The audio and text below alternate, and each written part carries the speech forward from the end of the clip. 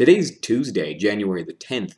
I find that I'm most inspired by YouTube videos where people talk about the things that they're really passionate about. So when I try to pick books, I try to pick books that I really love. And so today I wanted to really push myself to pick something that I really truly love, even though it's going to be difficult to talk about successfully. So this might end up being kind of a long video, but I really hope it's worth your while because today I am talking about my all-time favorite book.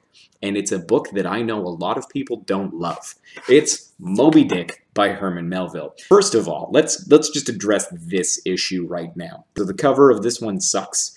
The content is still truly amazing. If you don't like the cover of this book, I assure you, all you have to do is do a little bit of digging, and you will probably find one with a cover at least as good as my t-shirt. Notice the great big whale here, and the ship and the awesomeness that is this shirt. This is my Moby Dick shirt, and I love it, and you should love it too. If you're going to read this book, you should find one with a cover as cool as this. Or just buy the $2 version and enjoy it anyway, because it's what's inside that counts, right? Moby Dick is by many people considered the great American novel. By other people, it's considered a big pile of poop. And I understand where both sides are coming from. Herman Melville wrote Moby Dick in 1851 at a time when America was trying to sort of define itself, both philosophically, politically, and most especially in literature. I believe that when he originally published the book, he got rejected quite a lot. Publishers were not really willing to take a risk on this book, and many people suggested that it was too much of just a manual on whaling. Like, why do you need to have a chapter on how a harpoon works? They felt that this was a weird book, and they're not entirely wrong. The average person who reads this book has to be prepared for long chapters of basically non-fiction description of whaling.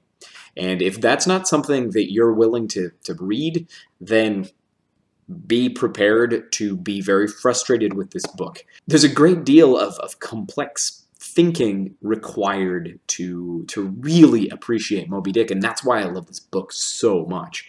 So, the book it's told by the protagonist. His name is Ishmael, and the book opens the very first sentence of the book, "Call me Ishmael." Ishmael is the narrator, and he's a young guy who decides that he wants to go whaling. He's growing up in the town of Nantucket, where this is the primary industry for everybody. If you wanted to have light as you read, as you wrote, as you worked at night, you needed to burn something, and you wanted something that would burn well and not smell terrible and kind of not be smoggy and gross and disgusting.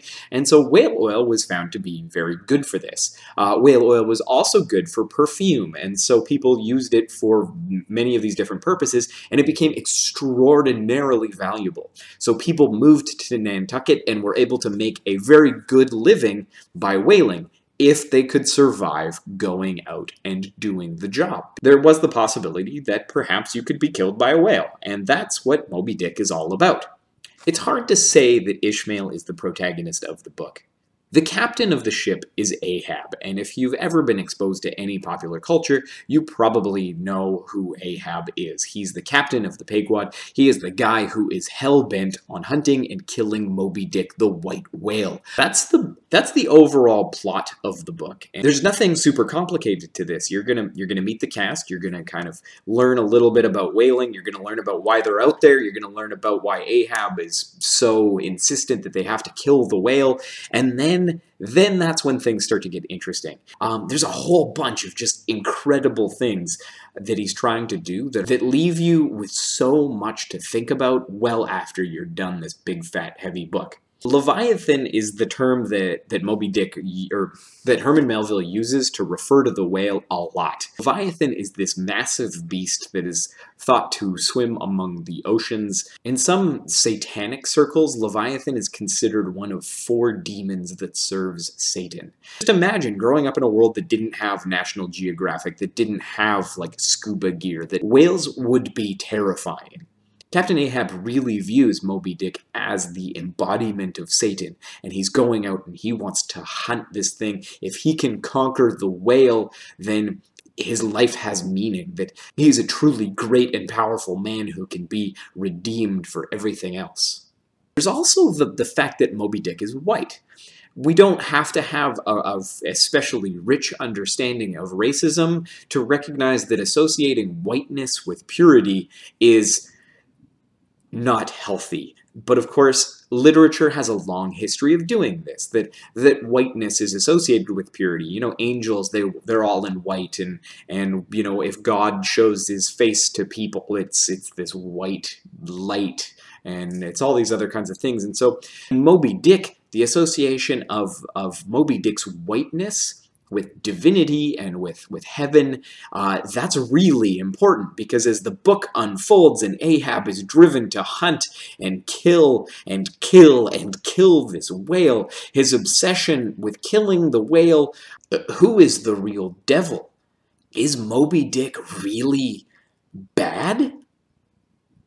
But then if he's white and he's pure, like, is Moby Dick really good? Like, what is Moby Dick? If Moby Dick is innocence and purity, then maybe Ahab is the opposite. Is Ahab perhaps representative of us as we go out and kill innocence and purity and nature? What if we are currently killing God as we go out and hunt nature?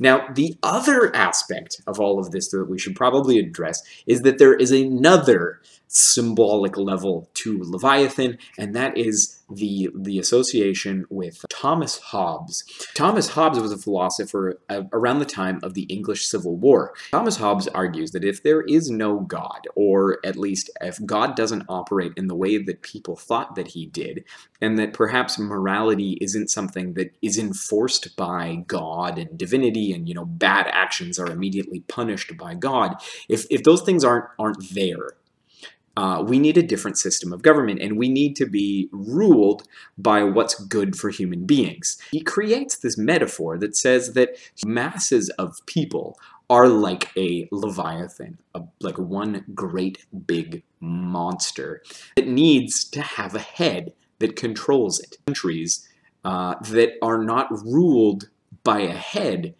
are a danger to all of civilization, a danger to themselves, that they're just going to destroy out of control.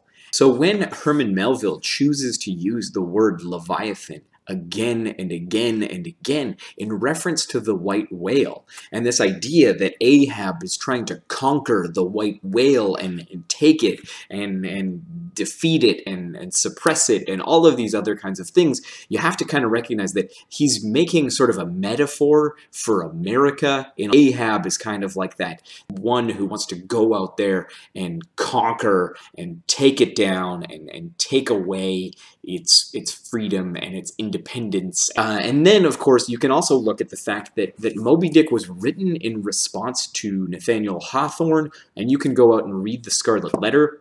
When I read Moby Dick, when I think about Moby Dick, like, I love that I don't just like settle on this like simple answer. I love that there's still so many like important questions that I have. I'm like, if you take the time to really think about it, if you take the time to really dig into it, you're never really done Moby Dick. And that's why it is my all-time favorite book. Oh my God, this is the longest one ever.